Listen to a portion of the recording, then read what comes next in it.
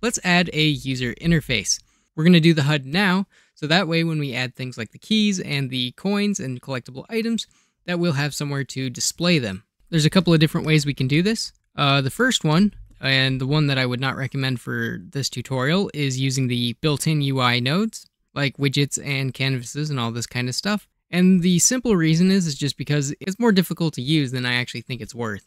It'll be its own tutorial, and hopefully it gets improved in the future. The method we're going to use is, let's go 7 on the numpad, and we're just going to do the old-fashioned put the UI out in the world somewhere. We'll put our cursor here, do a camera, go into the camera, zoom it out, and then set this camera to orthographic scale. Set this to 20 so we get a nice wide canvas. Then let's just put down some planes so that we can see where our stuff is going to be. For this game, I'm going to do kind of a heart container system, something like that. So we'll just do this to represent it for now. Then let's select this and add in text. And we'll call this, we'll just use like a 0 or something. You can adjust the different alignments and stuff for your text in the text properties. So I like to center my text. So center and middle. And then we'll just move this over here. So this will be our coins. And then we'll have another one, and this one will be for our keys. So different keys that you'll be able to collect. Now let's click on the camera and F2. We're going to call this camera HUD. And we're going to select the camera and all of the parts that we're going to have attached to our HUD. Press M, new collection, and we want to call this collection HUD. Then another thing that we want to do is select the letters. Go to material, new material, and we're going to set this material to emission. That way, it is never going to be unlit. We also want to do that for our stand-in heart containers. So we'll just do a red color. Let's just do emission, and we'll make it red. And this will be an example for our coins. And then this one will be our keys. We'll do a bluish gray for the keys. So now what we're going to do is click on our player camera. You can click on it in the hierarchy, and then press Control and 0 to go directly back into that camera. Now, with this camera selected, let's go to the Logic Brick Editor, and for this reason, there's just more overlay options and stuff like that in the Logic Bricks. So with the camera selected, we're going to add an always, and we're going to add a collection. Connect these together, and we want to add overlay collection. Then the camera we want to have selected is our HUD, so our HUD camera, and the collection we want is HUD as well. When we play the game, you'll see that we have a nice HUD. There is a downside to doing this method. If you want to do menus and things like that, you will not be able to have your HUD open and have your menus at the same time.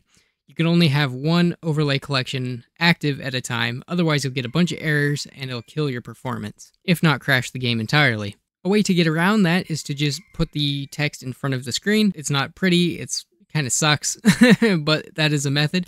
And then you can just toggle the collection on and off. And we will go into this method later when we add our escape menu. So we'll be done with HUD for now. Next on the agenda is going to be collectible items. Let's go into the layout tab and add a coin into the scene. How's it going? Future Locks here. I just realized I did a terrible job recording the coin segment of this video, so I'm going to redo it. Let's go to the Logic Brick section. So what we want to do is make it so when we collide with the coin, it's going to add one coin to our counter. Let's start by adding a collision, and we'll just make it so when it collides with the player, then we're going to end the object. Just end object. So simple enough, if we press play and we run into the coin, it'll delete the coin. So now we need to tell our coin counter when we grab a coin. Let's go to the coin and add a message. We're going to connect the collision to the message, and we're going to call this add coin. We're going to add a new text property, make this a integer, and we want to add a message. This message is add coin, and we're going to add a property. Connect the message to the property, and we want to set this to add. We want to add the property text, and we're going to add this 1. If you want to subtract something from your counter, you just have to do -1. But 1's going to be good for us. Let's click on our coin again, make sure that everything is spelled correctly. Awesome. And when we press play, we can see our coin counter. When we grab the coin, it adds 1 to our coin count. So that's pretty easy, but let's make it so this coin actually rotates. So we'll do a always, and we're going to do a motion. Connect the motion to the always, and then on the z-axis, make it rotate about 2 degrees. So when we press play, we can see our coin now rotates.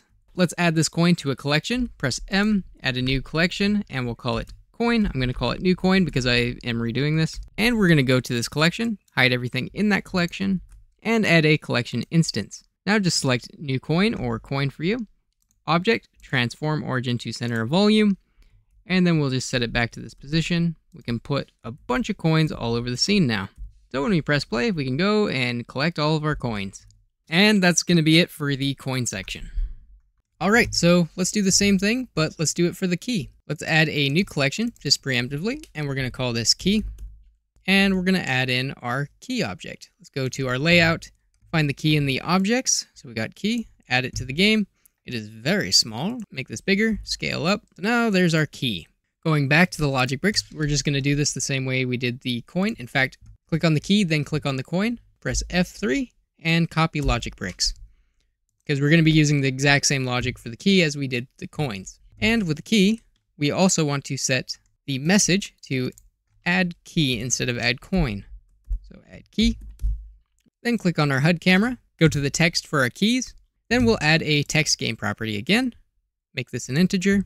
And we'll just do the same thing we did before. Click on our text and then click on the text that we already had working. Copy logic bricks. There we go. And for our key, we'll just change the message to add key.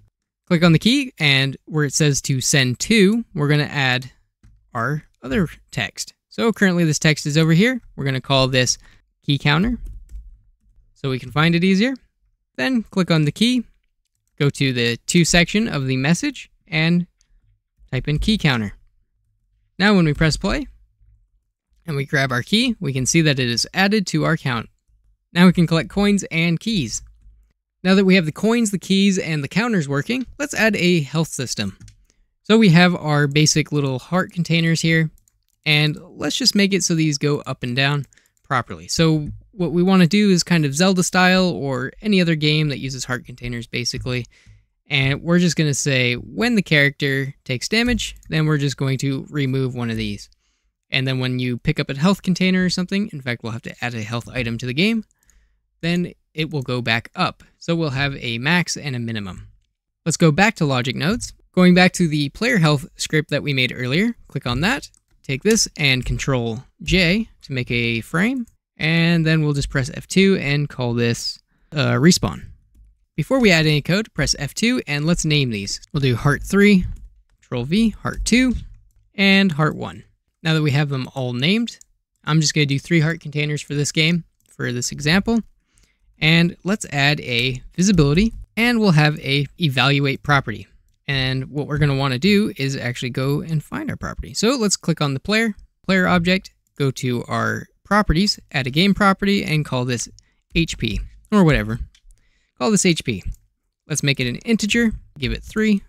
HP is 3. Then we'll say, if true, and we want self, HP integer is equal to 3, then set visibility, and we're going to chain these together. So select this, and we'll say visible on all of them. So if HP is equal to 3, click on heart container 1, heart container 2, and heart container 3. Then let's click on this, duplicate these, and we'll say if it's equal to 2, then heart container 3 is not going to be visible, and duplicate it again, and if this is equal to 1, then only one heart container will be visible, and if it's equal to 0, then you are dead and no heart containers are visible. So now if we press play, you can see we have 3 heart containers. I'm going to just go into the properties, go down to 2. Now we have 2 heart containers. If I go down to 1, we have 1 heart container, and then if we go down to 0, we are dead and we have no heart containers. Like so. Let's make this 3. And if you want to make it a little bit prettier and make a little frame for these, click on it, one of the heart containers, and then add in a new plane. Just bring it down to an orthographic scale so it won't really matter. And then just duplicate these. So go over to this little icon here and click individual origins, then extrude, scale. So we'll make a little bit of a frame like so, and then delete faces. And then make sure to delete both sides because we extruded, like so. And that will give us a frame. If we go into our properties, go new, make this an emission, and then make it black. Now we have an empty heart container. Now what we'll do is to make this cleaner, Control J, give it a frame, F2, call this health, And you can make this as big as you want, just depending on how many nodes you have. I'm sure there's a better way. This is just the simplest way I could think of doing this. And let's make a real life application. Go to our player health, and we'll extend this a little bit. So we'll go modify property, add this to our frame. When colliding, actually we'll just connect this done socket to the set position to our game property, select self, and then HP, and we're just going to subtract 1. So now every time we fall in the water and respawn, we'll collect our items, fall in the water, respawn, and we lose health every time we respawn. Kind of Zelda style.